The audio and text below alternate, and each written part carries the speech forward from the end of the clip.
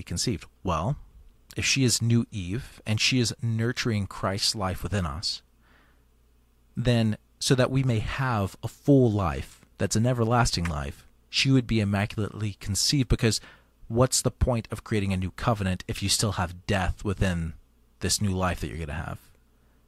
Right? So Mary is made immaculately conceived for our benefit, so that the effects of original sin aren't transmitted down to us, just like Adam and Eve. So she is sinless. Yes, it's to her benefit, but it's also for our benefit, because if she's the new Eve and Jesus is the new Adam, then Mary being immaculately conceived and Jesus being perfect means that we don't have sin in this new life unless we accept it within our own lives. So the life we're being handed is pure life. So it's our benefit. So that would be